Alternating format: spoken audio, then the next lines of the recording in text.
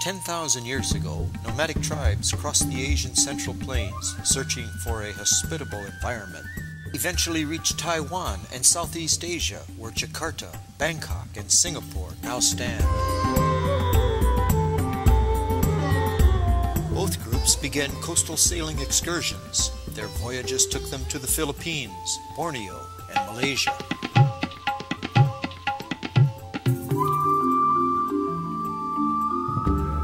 When the groups converged, they brought together diverse traits of culture, language, and genetic identity. A new society called Lapita emerged.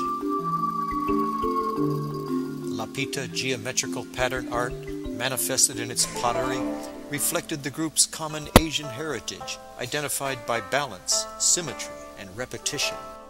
Lapita people worship the gods of the heavens, oceans, rainforests, and spirit world. Lapita's technical advances in double-hull sailing canoes and long-distance voyaging enabled the discovery of Polynesia. Within 1,000 years, voyages originating in the Samoan archipelago discovered and settled 10 million square miles of the Pacific.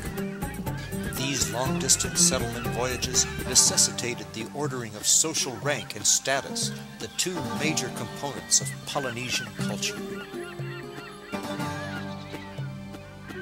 At the end of the Austronesian migratory dispersal period, diverse cultures were uniquely related by common cultures, languages, and genetic markings.